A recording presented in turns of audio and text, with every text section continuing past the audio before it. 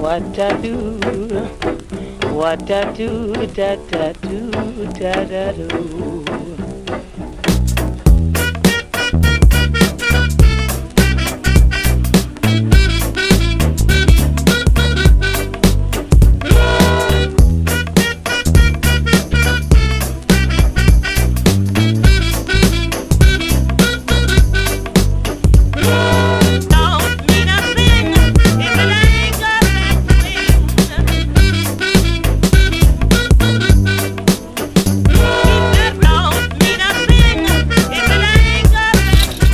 Today we're in a 1959 Edsel Ranger.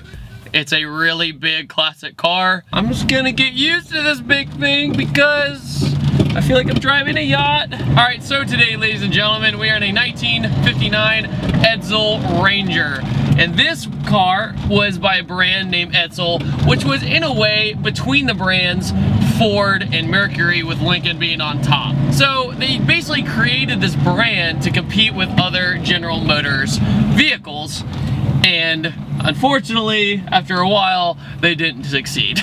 The thing is about the Edsel is that they made about 44,000 of them, but one year in 1960, they only sold 2,000 of them. So after that, they're like, well, it looks like this is gonna flop, and thus it did. I mean, here I am in this car, and yet I've never seen one before in my entire life. I've been to plenty car shows in my lifetime, but I've never seen this one. And I think that's because everybody does the normal restorations of Chevelles and Mustangs and everything else. So when you see this car, you're like, what is that thing? You can't even really, the grill doesn't even really know what to do. It doesn't know what it wants to be. But in a way, that's what makes it special. I mean, look at the interior, for God's sake. The cool thing about classic car interiors is that they're so intricate to the point it's almost art. You have all this beautiful chrome, you have all this beautiful color which matches the outside of the car, and it's kind of overwhelming, and it's one long bench seat front and back. So it's pretty nuts. So we don't have a seat belt either, so I hear that's safe. Now, 3 in the tree is a shifting technique I am nowhere near used to. Your first starts all the way down here, your second goes all the way up here, and then you go back down to third, which is the most abnormal feeling ever, because you'd be like, why didn't they just do it a sequential way with 1, 2, and 3, but they didn't. Another thing is the brakes. There are none.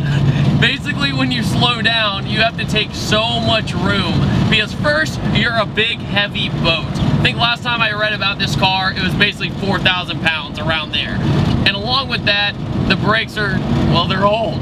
So you just have to be situationally aware of what you're driving. This is by no means a performance car. It's one of those cars where you go around the town and it just looks pretty. It's a gorgeous car, and it's very sad that it was in a way an automotive failure, that it didn't have a big comeback. So the motor in this car is a V8, it's a 292, and it makes around 200 horsepower at 4,000 RPM as we go around this bend.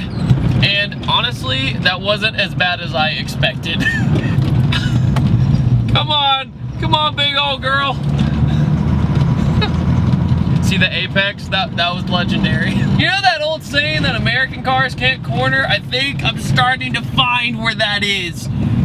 Oh my lord. Classics have been pretty absent on this YouTube channel, and the only other old car in the channel I've really done is the hearse, which was interesting, and also the old Thunderbird. But now we're in something from the 50s, and even with just those 10-year jumps, this is a whole different world. Even this speedometer, when you climb up, it's like struggling to stay alive, it looks like. So, I'm not gonna lie, I've screwed up this shifting like 4 times now, and there's no way to indicate it. There's nothing telling you that you're doing it wrong. And so you have to guess each motion. One motion you pull in, then up, then another motion you pull straight down, then another time you go to neutral by accident. It's just, yeah. It's interesting about how pure this car is. There's no electronics in it, really. There's a radio, but oh my gosh, brakes. Come on, stop. Another thing you notice about this car is the steering. And about the steering, you feel like you're driving a yacht. and you have this huge, huge steering wheel in front of you. The only other true classic car I've ever driven was briefly a 1965 Mustang in Pueblo, Colorado at the end of my rally. And that was my first time I had the experience of feeling a car with a big steering wheel and not much steering response. So you have to really crank it to go sharply. There's no power steering. So when you're trying to turn from a dead stop, it's probably not gonna happen. So it's better to get a little bit of momentum and start turning in, and then you can make your move. Come on boat, come on.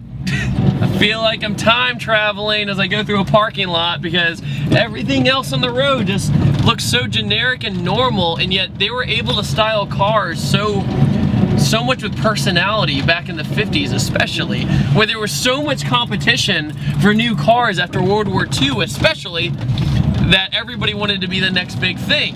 The thing is with this weird H pattern this thing's rocking is that you want to be nice to it when you have to do the pull-in movements, but you just can't. It's brute force, very much like the car. It's a big, heavy car, and it just wants to be, well, thrust around in a way. Not in the way of performance driving, but you just have to get it going. It's like a stubborn car. It just is like, no, I don't feel like moving, so you're gonna have to really motivate me. So, I know this might sound like I'm being really gripey and I don't like the car, which is not true. It's just, it's such a different mindset, and it's almost fun trying to figure out all this stuff. It's like a puzzle trying to figure out all this stuff. And it just shows how much we've progressed in the automotive world, but at the same time, I feel like we've lost some of this personality. It's kind of sad, but I mean, there's no center console.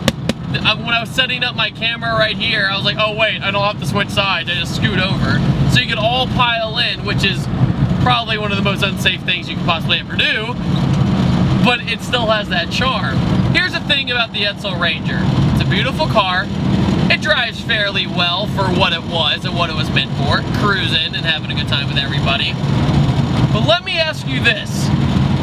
Do you think this car was worth spending $1 billion for? $1 billion. Ford spent $1 billion developing this car because they believed that it was the bee's knees. They believed that it was gonna be the showstopper forever. And it wasn't. How much they sold versus how much they developed it. Even though they sold 44,000 of these, still not enough. No, not even close. So when you think about it statistically, this could be the biggest automotive failure in history. It shows that all car companies make mistakes, and sometimes the cars that we don't even think about being hits become the big hits, and sometimes the ones that we think are gonna be amazing aren't so amazing. Oh boy, coming up to a light, slowing down. Okay. I don't have a choice. I'm just going for it. Momentum. Oh no. So I'm in neutral, halfway towards me. Pull down. That's first gear. Second gear, you go up, then out, then all the way up. Then to go to third, you go straight down, past neutral. It took me a while. Listen to it. Then out, then up. Oh my gosh, I did it right. And third. That's how it's done. Should you ever drive a classic car? Absolutely. It's one hell of a time. But when you're doing situations like I'm about to do, turn. You just have to be aware. So anyways, guys, I want to thank every single one of you for watching this quick little review. I hope all of you enjoyed it as everything rattles around me. I had a great time driving this Edsel Ranger. It's a shame it did as bad as it did. I want to thank Jordan so much for the offer and letting me drive this beautiful piece of machinery. So I will see you guys next time, and take it easy. Have a good one.